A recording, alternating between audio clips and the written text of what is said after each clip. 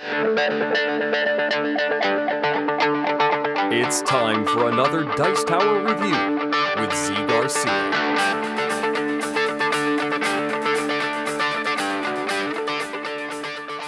Hey folks, today we are taking a look at a little expansion for Tokaido called Matsuri. Matsuri stands for festival, and this is what the game brings to, what the expansion brings to the main game. You are now going to be triggering one new action at every inn that you stop along the way. Every time you eat a meal, then you are going to deal with one card, okay? Pretty simple, very straightforward. Let me show you what's in here and how it works, and then I'll tell you what I think of it. Here we go.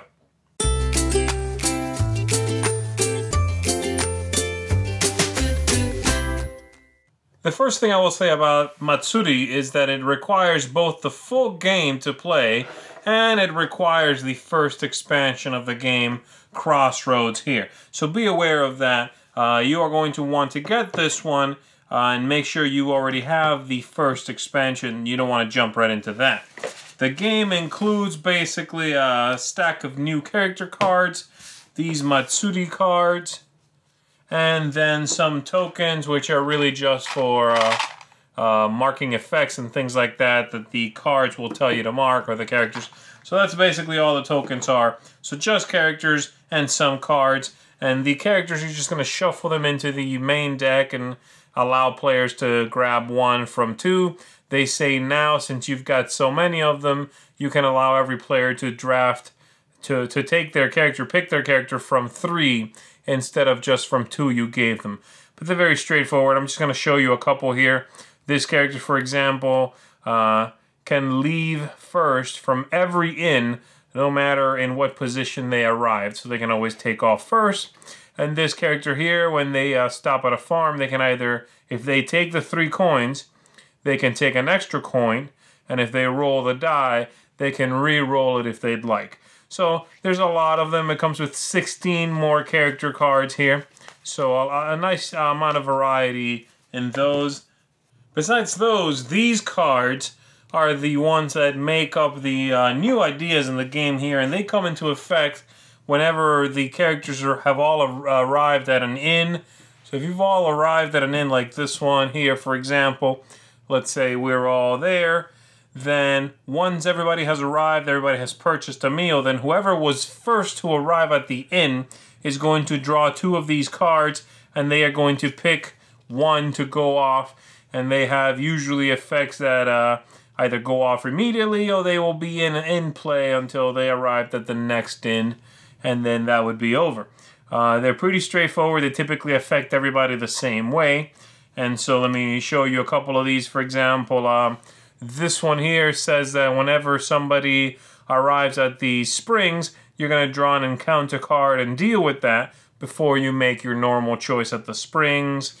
And this one, by the way, has a little symbol there. That means it's going to be an effect to check for throughout your journey there, basically. This one has a little lightning bolt.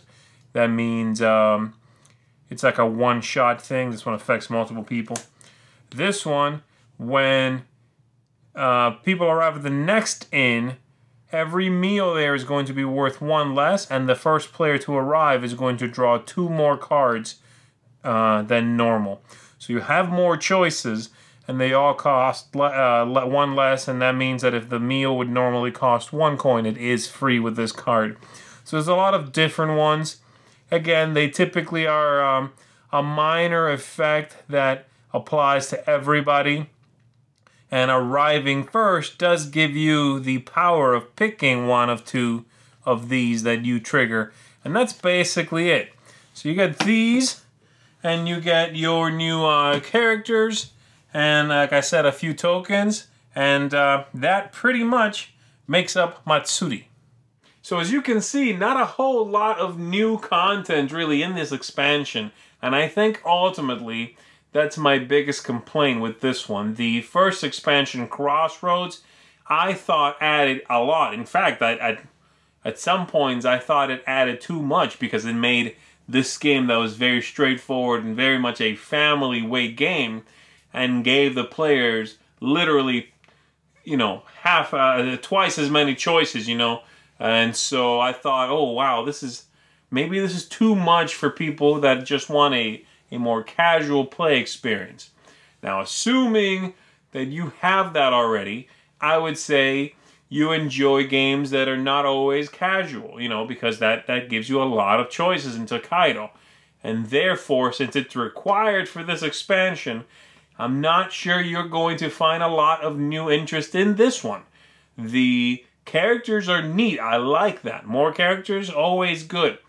But the new thing this game adds is a deck of 20 cards that 4 times in the game, or 3 times really in the game, you are going to grab, you know, and maybe not even you, someone's going to grab 2 cards and they're going to pick one and play it. And it affects everybody in some random way. Not a whole lot, you know, that's pretty minor. And it might literally all be out of your hands if you never arrive at one of those inns first. So, while I don't think it's bad, and I think if you are a huge Tokaido fan, there's nothing wrong with it. I wouldn't say, oh, don't get it. I also don't think, unless you are the kind of person that needs it all, something you really need to seek out, you know. This is minor. This really adds very little. And I understand this came out of the Kickstarter for the deluxe version of the game and was sort of a little sprinkling of something extra at the end of the campaign. You know, it was like, okay, we have stretch goals and all that. Let's add an extra expansion here and throw it in. That's for people who got the deluxe one. But they are selling this on its own. And for that crowd, the people that don't have the deluxe version, then I'm not sure that this expansion on its own is worth it. Too little, not really an interesting variation on what was already going on. And so unless you are dying for the extra characters, you can probably pass on this one. That's Tokaido Matsuri. Thanks so much for watching the Dice Tower videos. Find more great videos and reviews, as well as our top-rated audio podcast at Dicetower.com. You can also find other great shows at Dicetowernetwork.com. I'm Eric Summerer, and you've been watching The Dice Tower. The Dice Tower is sponsored by Cool Stuff Inc., where you can find great games for great prices. Cool stuff in stock. Check them out at CoolStuffInc.com.